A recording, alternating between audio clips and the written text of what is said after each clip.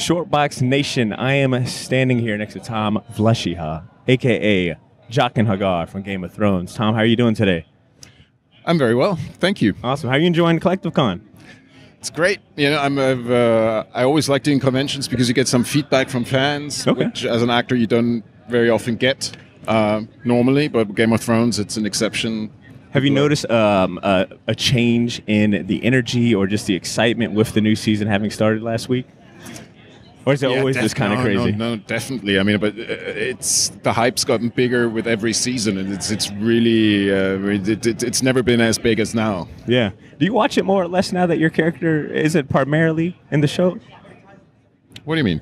Well, I mean, do you watch it more or less since I think the last time we saw your character was season 6. Yeah. Can we expect to see Jaqen make an appearance this season? A man does not know that, but smooth. No spoilers. No, but of course I'm watching it. Yeah. Okay. Yeah. Do you do any special watch parties or traditions? Do you go out to watch it? Are you watching with friends and family? No, I don't have. I don't have that much time actually. I mean, I wish I could watch it with friends, but since I'm traveling most of the time, I always watch it in between. Whenever I have a moment. Yeah. I imagine you're probably really, really busy. So, your character, Jaqen, what do you think specifically it is about the character that fans resonate with it so much? I mean, he's a very calm, stoic guy. I mean, are you like that in real life? Do you see yourself in Jaqen a lot? Huh. No.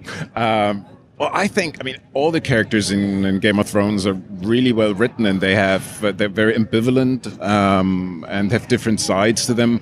And I think a character should always have a secret, and that's what makes the character interesting for the audience, and then keeps them on the edge of their seats, and so they want to know more about him.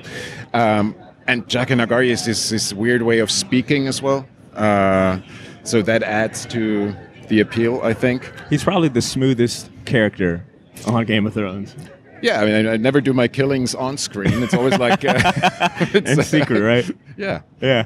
So what is probably the craziest, thing anyone's ever tried to do to get spoilers out of you? Have you ever been bribed for spoilers? I'm sure that's something that you're always getting asked. How much are you offering? That's a good question. Now, I'm sure that you've probably seen all of the numerous fan theories and just everyone kind of guessing what happens at the end. I mean, do you have a favorite theory that's floating out there? Are you on the internet or YouTube looking up theories as well?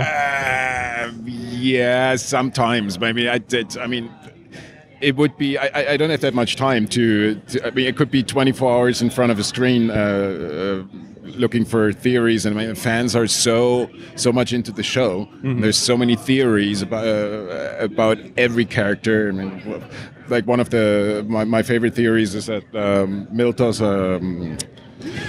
and me are the same person. Yes, that one is really good. So that one is awesome. Yeah, I don't think so, but. Do you have a standout or just a favorite memory from just your time filming with the cast full time and just being out there? Maybe a lot more. Yeah, I mean, it was really an amazing experience because we got to work with the best people in their respective fields. I mean, everything about this show was so perfect. I mean, stage design, costumes, people behind the camera. So it really was a gift for all of us. Did you have a favorite stage or set design? Yeah, it would have to be the House of Black and White. Because when I first read the scripts, I thought, okay, there's going to be a lot of CGI and they're going to do everything on the computer. And then I walked onto the stage in Belfast, and they had actually built the whole thing. I mean, every single column that you see, all the faces are actually there. I think the only thing that was done after shooting was they doubled it in height, the rooms. But apart from that, everything was there, and that's great for an actor because if you have such perfect surroundings, you kind of feel thrown into this other world, and it makes acting so much easier. Wow, incredible! You mentioned spending a lot of time just being busy. It sounds like you've got some other projects in the works. I mean, can you talk about what you're working on? And where can people find you? Yeah, I finished shooting the second season of Jack Ryan nice. a few months ago. Awesome. It's going to come out in summer sometime. I think. And at the moment, I'm filming Das Boot. It's a German series. There was a very iconic movie in the 80s, the same name.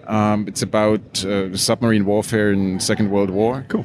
And so we started shooting that in France last month, and then when I get back to Germany, I'm going to continue. Fantastic. Well, look, thank you so much, Tom, for your time. Thank you very much. Thank you for coming out. Enjoy the rest of your Collect-A-Con weekend.